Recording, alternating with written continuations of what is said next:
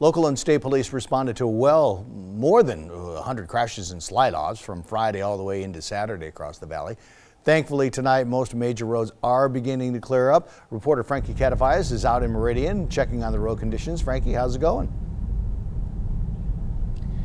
Well, we're driving northbound right now on Locust Grove, heading close towards Chinden, and we have seen just on again, off again rain shower situation. We'll go look right now. We're seeing clear conditions. We have seen maybe a drop or two falling on our windshield right now, but we haven't seen any new snow. In fact, it's the snow that we've seen since keeping ACHD.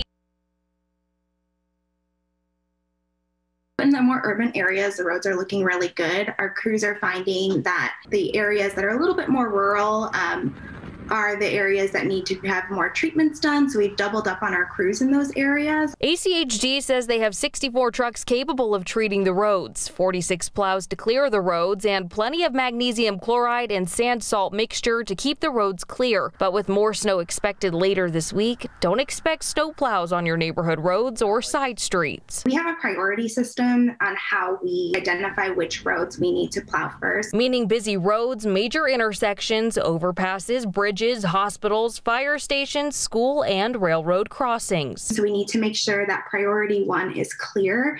By the time we would be able to get to some of those residential roads, typically the weather has melted most of those problem areas. ACHD is also reminding you to keep your storm drains clear of any debris or snow pileups during this winter weather. We don't want any of that to get clogged. If that gets clogged, that's what could cause localized flooding in your neighborhood.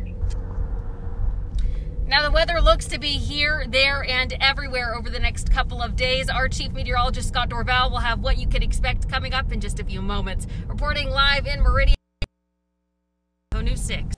All right, thanks, Frankie. If you're not sure about the roads on your route to work or to the grocery store, you'll want to check conditions before you go. The easiest way to do that is just go to the Idaho Transportation Department's website, 511.idaho.gov. It'll give you road maps all over the state, as well as areas where driving may be hazardous. Plus, you can see the road conditions for yourself by just clicking on the dozens of camera icons. The site also shows weather stations where you can get updated information on the temperatures and wind speeds. Well, we all know